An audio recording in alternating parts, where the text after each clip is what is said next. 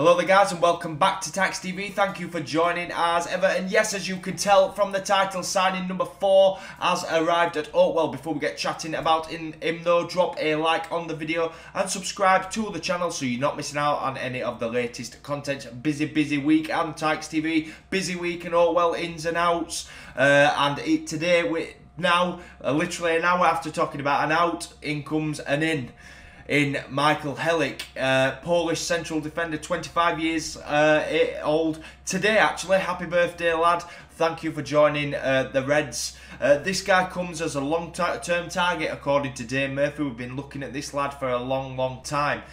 Central defender, as I say, helping bolster that back line. Whether he'll be a first team starter, from the comments I've seen, it looks though he more than likely will be. He's put pen to paper on a 3-year deal with us, so it's all positive, and I've got to say well done to the football club for obviously getting this guy. If he's been a long-term target and everything, and when they've seized the opportunity and brought him over, and obviously I hope it works out for him and the football club when it comes to on the pitch. All I can say, guys, is, like I said, we don't know too much about him. Obviously, he's played a lot of games in his hometown. However, coming over to England, adapting, it's a lot different. We all know that. But if it's anything like Michael Solbauer, then it could all be rosy in the garden. Now, I'm looking at this as potentially, with the system we play, with the 3 centre-halves, Jordan Williams has been one playing there. This lad plays there with Solbauer and Mads. This guy sits in between Mads and Solbauer. You've got Solbauer, the older head, in there, the leader of that back line. You've got this lad in the middle, and Mads as the young one, who can help, who can look at this guy, look at Solbauer as well, and help improve himself there as well. Mads, since he came back from lockdown, has been fantastic. I hope that continues. I hope he gets a lot more consistent. But I'm looking forward to seeing this guy. He's gone straight into the first team squad for Saturday's game against Luton. And to be honest, you know, if he starts, you know, I'm not sure if he will start, obviously with him only just joining, but we've seen it before with players. And listen, none of us has heard of him, none of us have heard it, pretty much most of that Barnsley starting 11. So I think what we've got to do is we've got to go with the flow and, you know, hope again on this guy. But from what I gather, and when the football club comes out and says it's a long-term target, all this and that gives me a lot of confidence.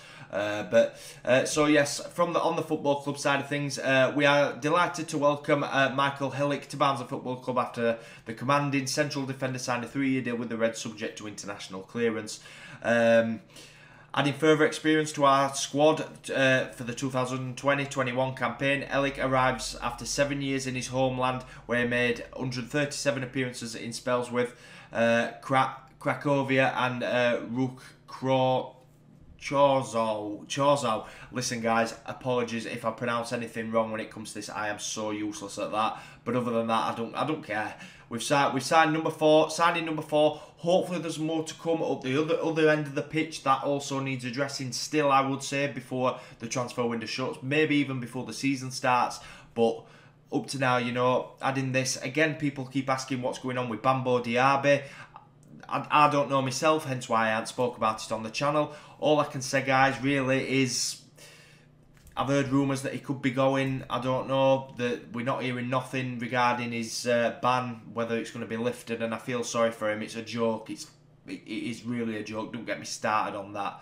But this guy coming in, hopefully it all works out. I'm looking forward to seeing him on Saturday against Luton. Get your comments in, guys. Like the video, subscribe if you're not, and I will get through obviously your comments and see what you think on this. So hopefully this is the last one of tonight, because I'm quite tired, and these videos sat in front of these studio lights really does drain your heart. So comments in, guys, and hope you enjoyed the video. Thank you for watching. You Reds.